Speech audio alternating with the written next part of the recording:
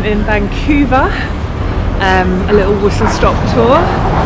So I started my time in the Gastown district, which is like a historic area in the city, and what you've just seen is the famous steam powered clock. I was at the wrong time to hear it chime. Apparently it makes a noise every 15 minutes.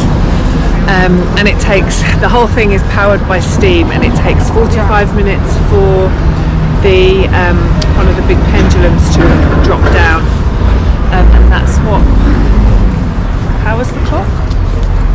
Anyway, what I'm going to do is going to go from here up to Stanley Park, have a walk around Stanley Park, and then hopefully explore a little bit around the seawall in Vancouver. So I look forward to it. Thank you for joining me.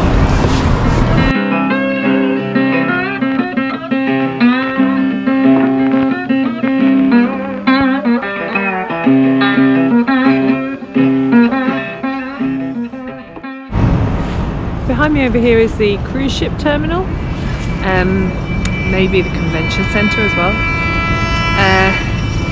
But I came up last night and all of those were lit up, all multicoloured. It looked really cool actually. Not that I'm a fan of cruise ships, but that looked quite good. Like multicoloured sails. So we're gonna see how far we can get walking around by the water now. It's beautiful over there.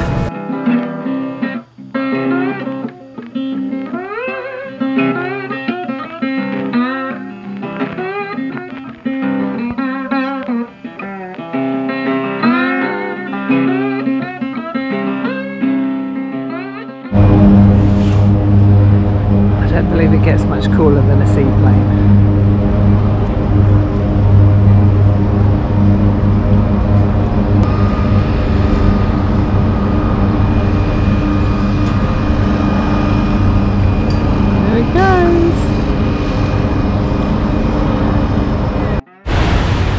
Back in 2010, Vancouver was the host for the Winter Olympics, and this behind me, that spectacular view, is where they lit the Olympic torches. So I had those burning for the whole time. It's all lit up at night too. Must have looked absolutely spectacular, but also really nice to see it still standing there with the mountains in the background. And this sculpture behind me is fairly iconic for Vancouver as well. I'm not sure if it's actually made of Lego or if it just looks like it is, but we'll go have a closer look. Spectacular location again. And close up I can definitely confirm it's not made of Lego.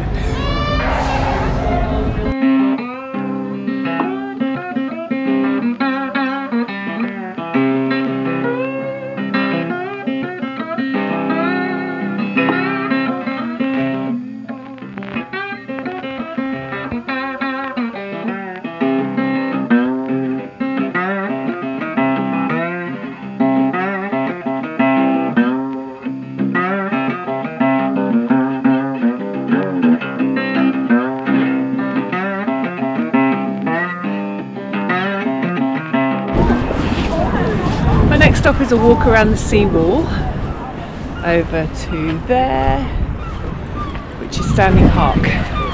Last time I was here I hired a bike and went for a ride around Stanley Park. Today I'm going to walk around. Don't know if I'll make it around the whole perimeter. See how we go. But just before, as we're leaving the Orca, I was out with a friend of mine who lives in Vancouver last night, Alex, and she was telling me about one day when she went out on an inflatable kayak with a friend of hers, and they were visited by 2 orcas. She had some absolutely amazing videos, but I think it's fair to say it was an absolutely terrifying but awe-inspiring experience. She was absolutely petrified, but the video looks amazing, so be careful if you do go kayaking around here. There are orcas.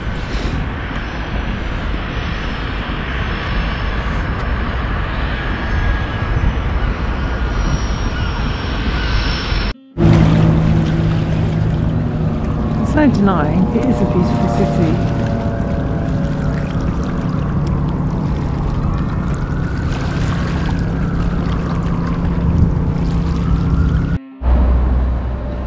Beautiful day for reflections in the city.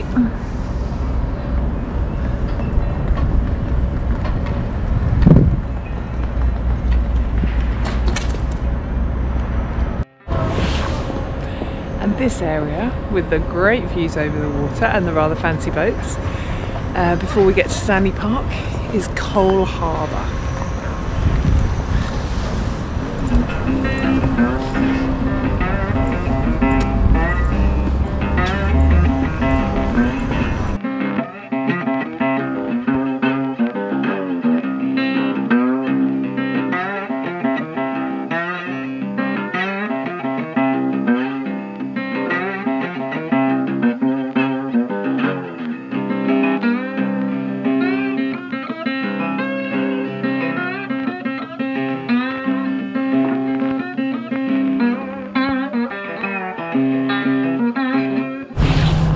One thing that's really nice about the park is firstly there's a road running around it.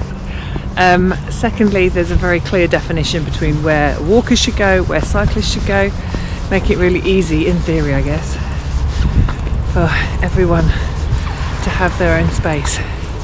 And all of them also have the same views.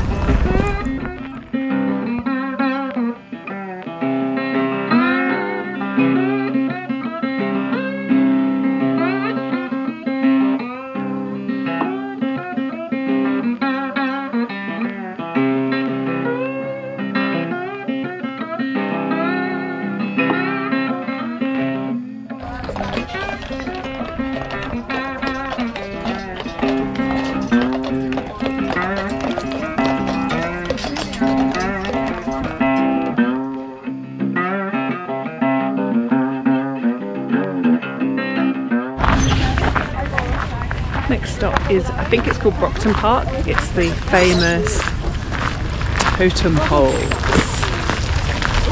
These are pretty cool.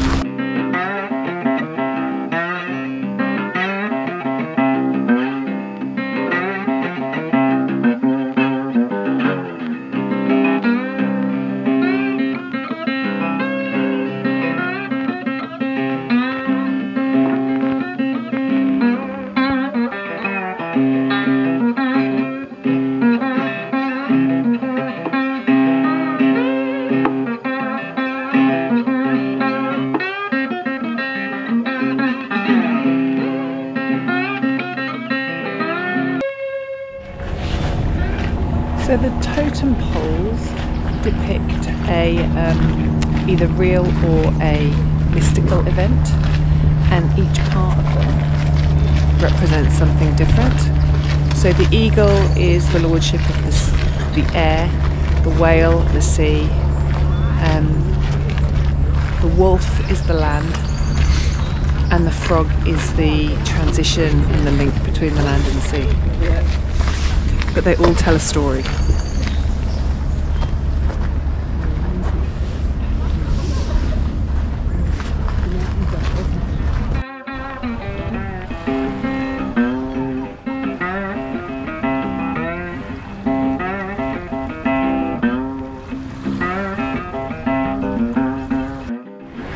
Where the Totem Poles are basically the thinnest part of Stanley Park, I think.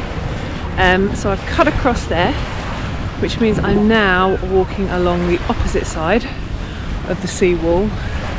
So we've got the mountains in the background again, and between me and them is, I think that's the port.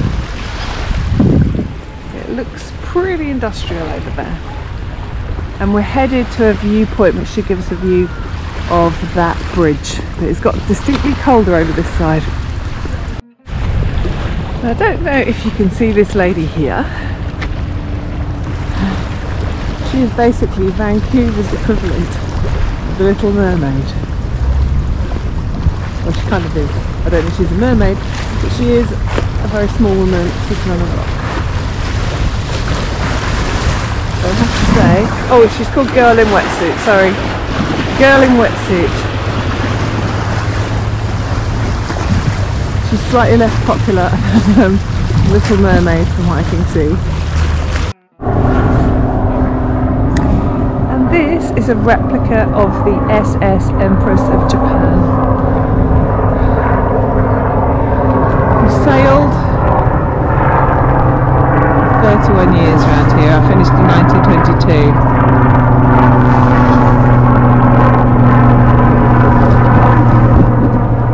Just reading the plaque underneath, you can tell.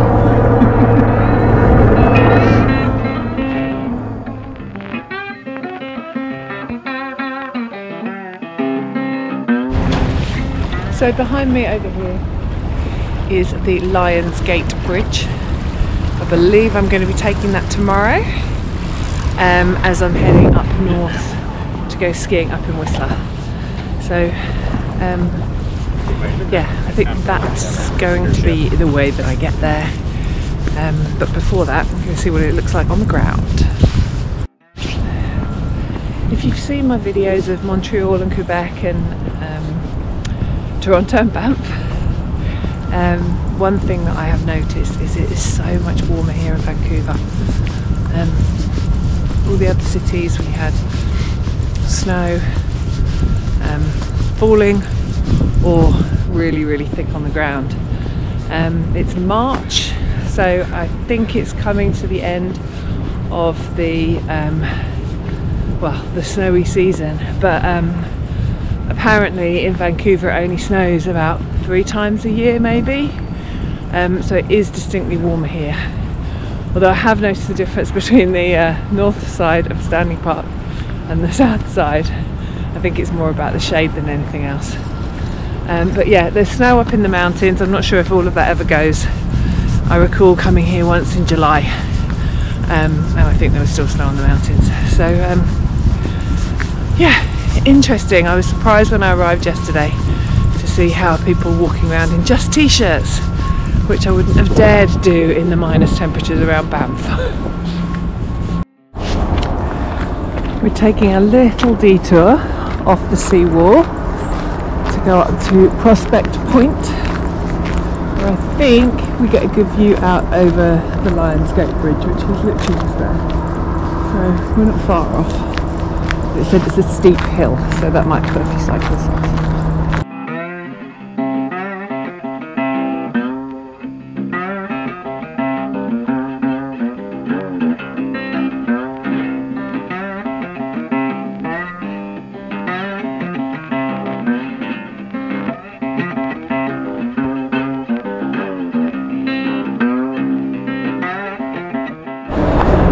So the views are spectacular here. But I can see why other people might not opt to do this little steep windy route that I found when they could just walk along the seawall. Oh, a little out of breath. It's interesting the things you remember when you're the only person you can see walking in a specific track. Just remembered the sign I saw by the Totem Poles saying coyotes denning, but they do say they close the tracks, but my friend said there have been a few attacks in the park.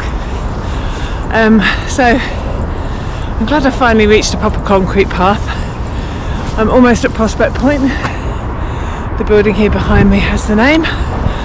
Hopefully it'll be worth it when we've got good views. But I think also the people on the seawall could have easily got here too. And here's the view from Prospect Point. So the people, everybody else is here, did get these great views, but they didn't get the same ones as me.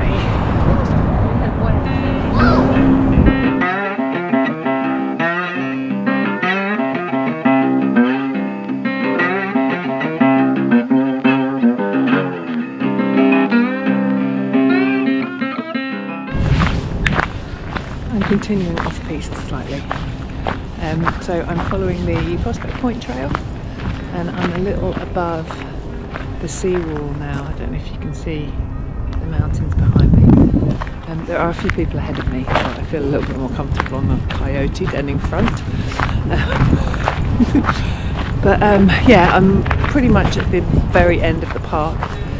I've just checked my pedometer and I've done 13,000 steps so far. And I think I'm about halfway through the day, so it's going to be a big walking day, which is great. Such a beautiful day, it's a shame to not be out walking and enjoying it. But just one bit cold again. But if you're enjoying the video, please give me a thumbs up or press the red button to subscribe or the bell to get a notification every Friday when I post a new video on Sue, Where, Why, What. Thanks ever so much for joining me, and I'm really glad you're enjoying it. There are actually loads of trails around the park, so I'm doing something slightly different. So I've moved off the seawall just to explore inside the park a little bit more.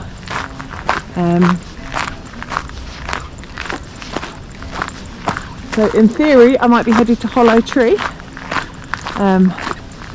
but we'll see where the mood takes us. And just before the battery runs out, we've made it to Hollow Tree.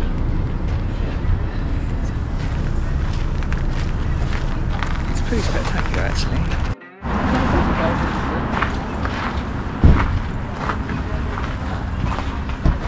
It's a tree. Not reinforced. It's huge.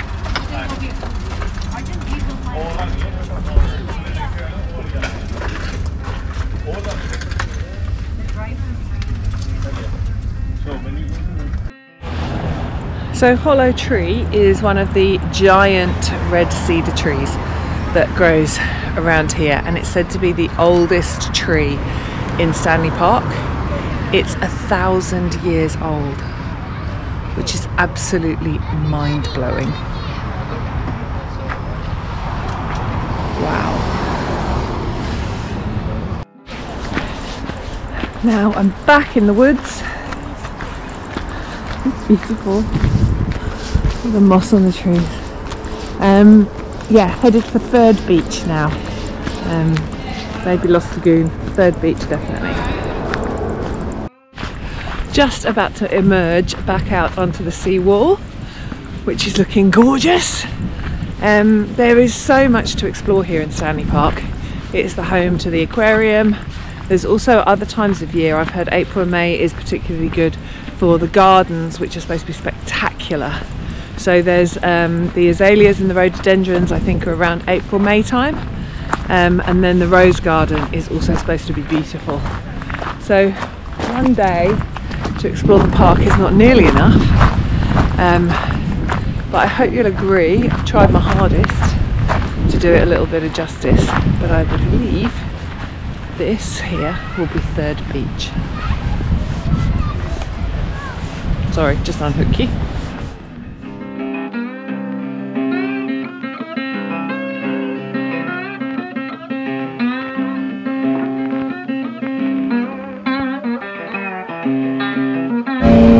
So the scenery on this side isn't quite as dramatic